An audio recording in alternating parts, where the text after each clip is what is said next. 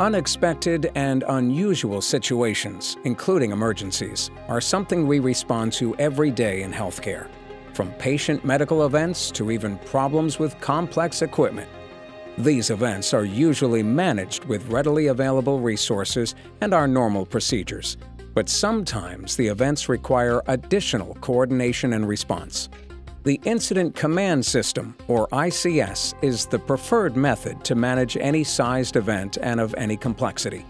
The Incident Command System structure and procedures are used across all sectors, public and private, with an aim to prevent, protect against, and respond to emergencies and disasters. ICS has many components, and of most importance is the Incident Management Team, or IMT.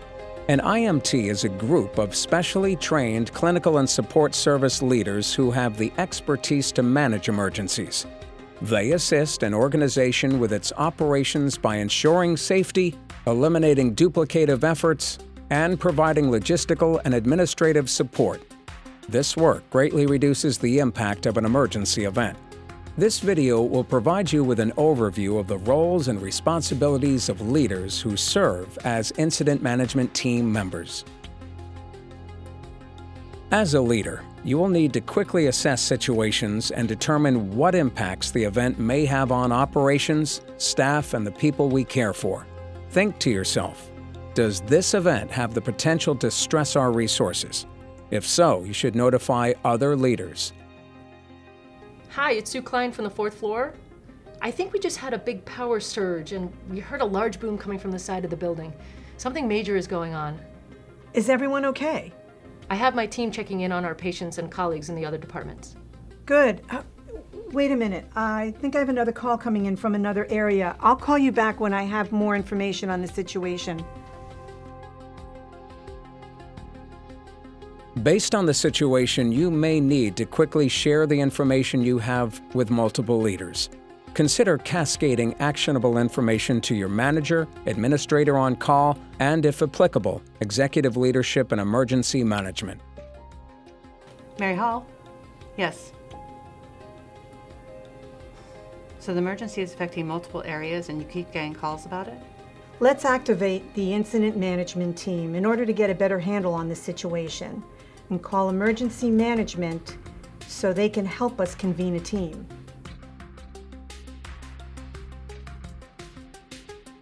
It's common practice to notify and activate an incident management team using an electronic emergency notification system that can reach team members simultaneously by phone. This is a message from Hartford Healthcare Emergency Management.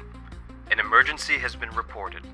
Incident management team members should report to the Emergency Operations Center immediately.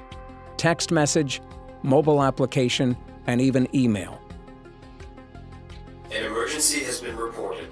Incident management team members should report to the Emergency Operations Center immediately. When you start to assemble a team, you should provide instructions on where to assemble and whether it's in person or through a virtual meeting room. As a team member, ensure your contact information is up to date in all systems to be certain you are notified. Working as an incident management team member certainly takes practice, but as an everyday leader, you are well suited for the role. You solve problems constantly. This event is just that much more complex.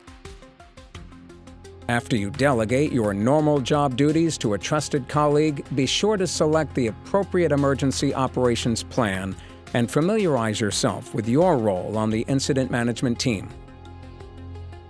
The incident commander or leader will identify team roles, set overarching goals and objectives, determine meeting times, and approve all internal and external communications. Thank you all for coming in on such short notice. We believe that the entire building is being affected by an infrastructure emergency. I'm going to assign incident management team roles for each of you. The command staff assists the incident commander by ensuring safety, communicating with constituents both internally and externally, partnering with other agencies, and providing event-specific subject matter expertise. Other key positions include the general staff, The Operations Section Chief leads tactical incident operations, including patient care and support services, what many of us do every day.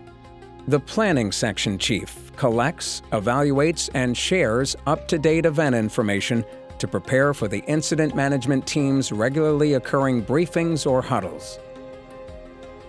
The Logistics Section Chief provides facilities, services, resources, and information to support the response to the incident. For example, this includes medical supplies or even extra staff. The Finance Section Chief tracks expenditures and assists with any administrative functions. And finally, remember the incident command system is scalable, so additional positions may be assigned under each section.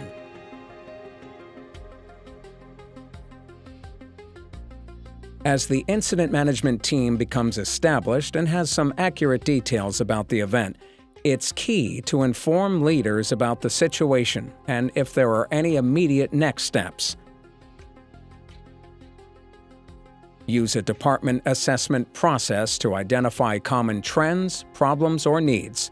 You can discuss these during the incident management team's incident action planning meeting or huddle. Can I see our public information officer and our planning section chief? I'd like to send a communication to all department leaders about the event and ask them to report back their department's current status. We really need to know if they need anything from us, okay? We'll get right on it. Great, thank you.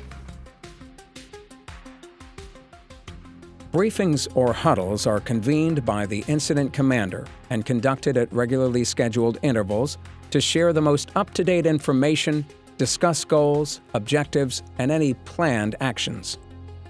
Incident management team members are then provided with a brief opportunity to share information about the actions they've completed or may take in the future. Okay, everyone, we're going to get started. I would like our planning section chief to lead this meeting by providing a situation summary.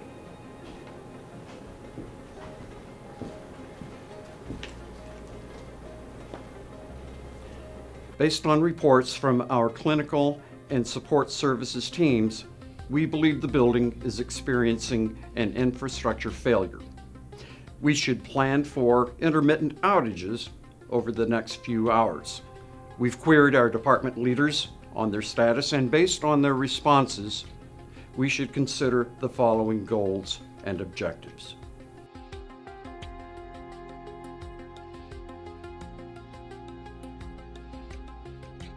Given all the information we've discussed during our briefing and huddle, we need to communicate our progress to our staff and patients. Can we send a message to everyone? We're finishing up the message right now. Can you review and approve it? Communicating effectively during an emergency is critical. If official information is not provided, rumor and speculation will quickly fill the organization. Timely and accurate information may mean the difference between life and death, but it also provides assurances that the response is underway. Effective messages help ensure safety, facilitate response, build cooperation, and instill confidence. Emergencies and disasters may last for several hours, while others may last days or even weeks. An incident management team has the responsibility to continually reevaluate the emergency and decide which steps in this process may need to be repeated. Continually assess the situation, work with your team to respond to the event, and constantly communicate to all stakeholders. Following these steps will greatly contribute to the success of any emergency response, making sure we keep the people we care for safe.